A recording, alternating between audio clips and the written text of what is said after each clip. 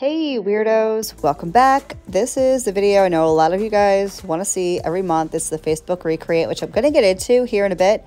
I wanted to share with you guys, I got a huge menagerie of stuff from Mystic Moon Dips. I will leave her info linked in the box. She's got some of the most unique powders I think maybe I've ever seen. So many cute things. I'm going to use one in particular for the Facebook recreate Manny. I thought it would go perfectly, but before I do that, I've had a lot of you guys ask me about popping off peelies when you use peel base. So I'm going to show you how I do that real quick. I do have my extensions on for this. I wanted to get this in at some point. I know you guys have probably seen I chopped my nails off since I did this, what? But I wanted to show you how I pop off peelies. If you use peel base and you dip over it, this is what I do. I will go around the perimeter of all of my nails with a file just to break the seal of my gel top coat, which is this, Poochie's Nails Gel Top Coat. The color is bubbly, by the way, on my nails. I'll leave the video for my left hand Manny up in the cards in case you missed it. And there is a video on how I use bubbly. It's a really beginner-friendly tutorial. So if you're interested in seeing a very detailed step-by-step, I'll leave that in the cards for you as well. So went around all of my nails with the file. I'm just using a regular 150 grit file, nothing crazy, nothing out of the usual. And then what I'm going to do when I'm done filing is I'm going to oil up my nails. This just, for me, I feel like it makes the nails want to pop off a little bit easier. You know, it's, at the risk of sounding totally not PG family friendly, it does lube things up a little bit, if you know what I mean. So as you're going to see right here, right now, this is my slow-mo shot. The nails pop off absolutely perfectly. I don't have any issues, and that is one coat of peel base. I know a lot of people ask these questions about like how to put on peel base, how many layers you're supposed to do. I think it does vary from person to person, but for me, one coat of peel base over my extensions, and on my extensions I have gel base and gel top, that's it. Everything pops off just fine. I have no damage, no breakage, no nothing, clean removals, and with that, I can get peel base back on my nails and get ready for the next mani. So here we go. I did take off my extensions, as I mentioned earlier, so I'm going to do this on my shorties.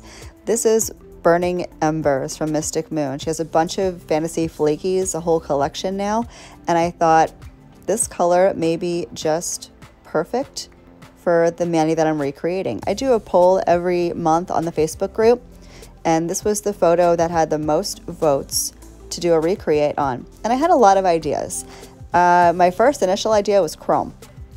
Like a duochrome, shifty type chrome, and I have a couple of chrome, dip powders. None that are really multi-chrome. You could use a multi-chrome like gel polish or regular nail polish if you wanted to. I'm going to use dip powder because that's what I do. That's what I love, and I figured these would be perfect because these flakies are so chrome shifty. I thought it would be absolutely perfect. And then we're going to do a little stamping over top here in a little bit.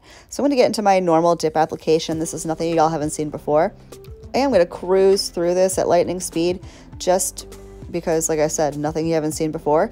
And if you do want that step-by-step, the one I mentioned earlier, it will be in the cards for you so you can reference that and I can tell you what to do, why you're doing it, and how to prevent certain nonsenses from happening if you're having problems. Did you guys see my dip powder problems video? I think it was a little controversial for some reason.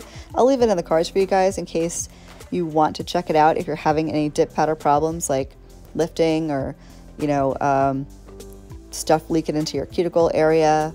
Flooding. That's the word I was looking for. Flooding. But yeah, check that out if you need some help. I'm going to get on with my application. I will come back with you guys in just a bit.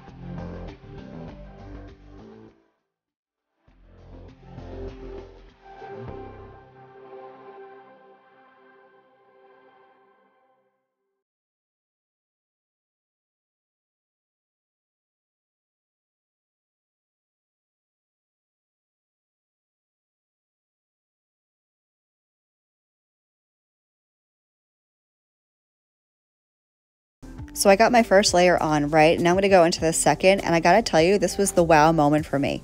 As you can see, the first layer looks like it's not very foily, but then I go in with the base and look at this. All the foils just come to life. It's so magical. It's so magical. It was such just a that moment, very relaxing and mind-blowing at the same time, which makes no sense whatsoever. It was satisfying. That's what I was going. Today is the day I don't know words. Do you guys ever have days like that? You would think I'm doing this voiceover actually during the day, not at 2 o'clock in the morning. It's like mid-afternoon. And maybe that's why. Maybe that's why I'm stumbling and tripping over words, because I'm just not used to doing all this talking during the day. Usually during the day, daytime is like my social media business stuff. You know, I'm on Instagram, I answer DMs, I answer emails, I'm in my Facebook group a lot. Either posting or commenting or moderating, whatever it is you want to call it. And I usually do my voiceovers late at night when the house is quiet. But I'm like, let me do something new and different and see how it goes. And so far, can't talk. Maybe I have to make it a habit. I don't know. Anyway, I wanted to also just keep you guys a little bit posted about my calendar. I do have a bunch of fun stuff planned for December, but before that I will have a video coming up. I think it might be my next upload depending on shipping and stuff, but I will be doing the November subscription bag from Sparkle & Co. I will be doing my first mani in December. I believe is going to be World AIDS Day. You know, part of my whole awareness, my monthly awareness, whatever. And hopefully other people see this video that are on the platform and jump on my little bandwagon. I would love to see everyone else on the platform helping to raise awareness, not necessarily for World AIDS Day. We can, I would love that, but for any other cause that is near and dear to y'all's hearts. If you're a creator or if you're very active on social media and you post nail stuff, consider dipping or polishing or whatever. Hello, Hira. This one's rubbing up against my phone. Hello, are you so needy? I love you too. Consider supporting a cause and doing it publicly, because the more awareness we can raise, the better, right? So after that, we're going to get into all the holiday type manis, and I don't know why, for some reason this year particularly, I'm super excited about it. I am super excited about I said Halloween. Halloween's over, Marla. Holiday manis, Christmas and New Year's. I'm going to do a whole lot of it. I have stuff pretty much scheduled and ready to go, but if it's anything you guys want to see like super last minute, please let me know. I will of course be doing my December recreate on the Facebook page, the Facebook group rather. So I'm super looking forward to all of the crazy I keep wanting to say Halloween holiday mani ideas that you guys post on that. Anyway, I'm going to finish up capping in clear this gorgeous foil flaky dip. Hop over to her website because she has a whole collection of the fantasy flakies and they're all freaking stunning. Stun City. I just can't. They're gorgeous. I'm going to let you guys watch me finish capping and clear. I'm going to get myself activated, get into a little filing and buffing, and then we're going to do some stamping. And we'll finish up and call it a day. I'll be back with you guys in a little bit.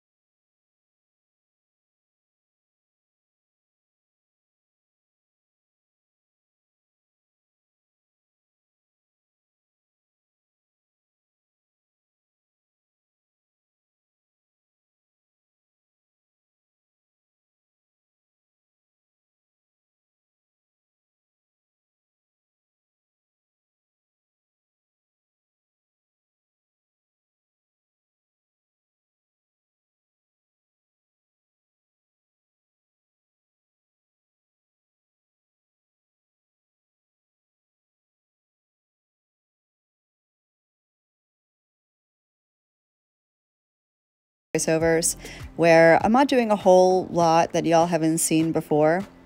You know, I'm just doing my normal filing routine, and I felt the need to chat. I need to talk.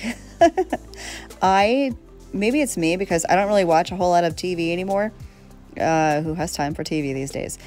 But I wound up just clicking onto my DVR and seeing what maybe had been recorded over the last couple of days.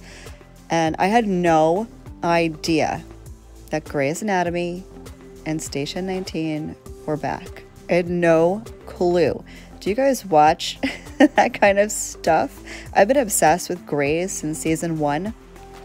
And I started watching it back, 9 years ago? Oh my God, has it been that long? I started watching it when it first came out, and I've been hooked ever since. I've never missed an episode. I think I may have seen every episode at least 40 to 50,000 times each. I love the show to bits. I'm not going to spoil anything for anybody, but let me know down below if you watch it and if you knew that it was coming back, or if you even know that it's back. I had no idea. I would never have known if I didn't see it on my DVR. No clue.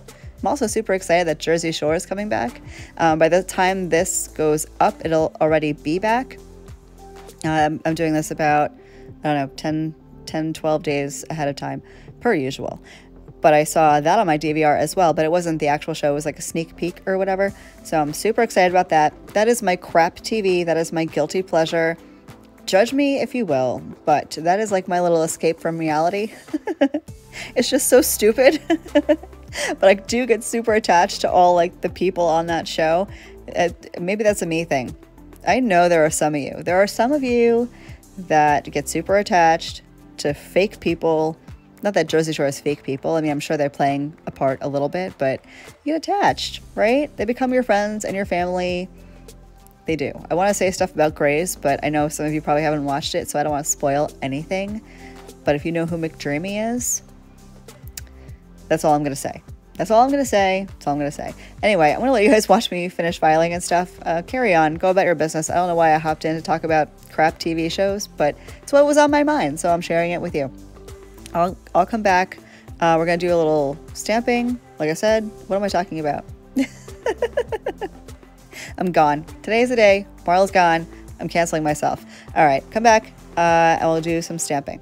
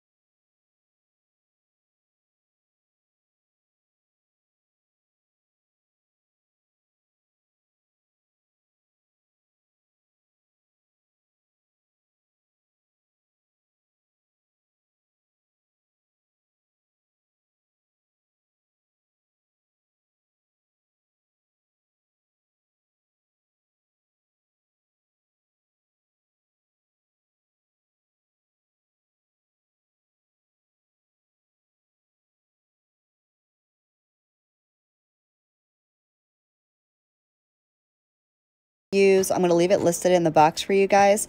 It's not exactly like the photo. I don't think I have anything exactly identical to that photo, but I figured this was pretty darn close. So this is what I'm going to use. I made the executive decision to grab my liquid latex. This is black stamping polish, by the way, uber chic. I got it on Amazon, and it should be in my Amazon storefront in case you guys are interested.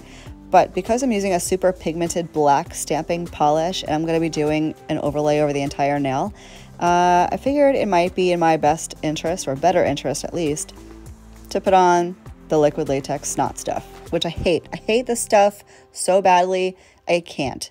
I don't want to, but I do.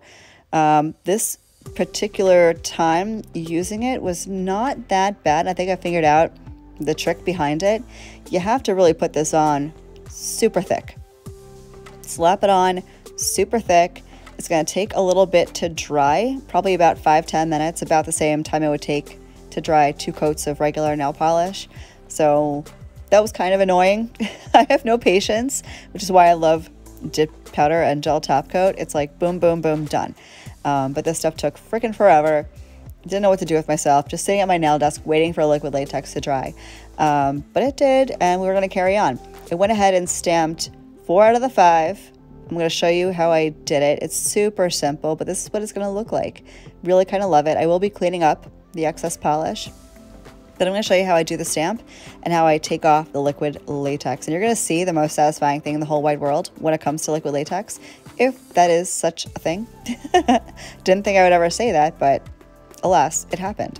So I put on the stamping polish, I put it on pretty generously, swipe it a few times, roll my stamper across it. This takes so much practice. You have to find your own rhythm to it. If you have trouble stamping, don't be discouraged, please, because it just takes some time to get the hang of like the direction you roll your stamper in and how quick you work. It's really just finessing your own little routine. This little claw thing, oh my gosh, one of my subbies sent it to me and I'm so grateful. Lori, thank you, you're a doll. I love this thing so much. You hold a cotton ball in the thing, it's got a little claw at the end, and you can do your thing with, you know, the stamping plate, clean everything up, and never have to actually touch acetone, and it's awesome. So I'm removing my liquid latex, and I couldn't believe that I got the whole dang thing off in one piece. One piece. Unreal. That's the key. Put it on thick, let it dry completely for like 10 minutes or an hour, depending on how much time you have on your hands. As long as you can. Let it dry as long as you can. Thickly. Thickly? Is it even a word? And then it comes off all in one piece. And it was super gross. Don't get me wrong. It's still nasty and skeeves me out. But it came off super easily. I'm going to clean up all of my nails with some acetone. Just go around the perimeter real quick with a small little like detail brush and some acetone just to get all that excess polish off. And then I'm going to top coat and I'll come back.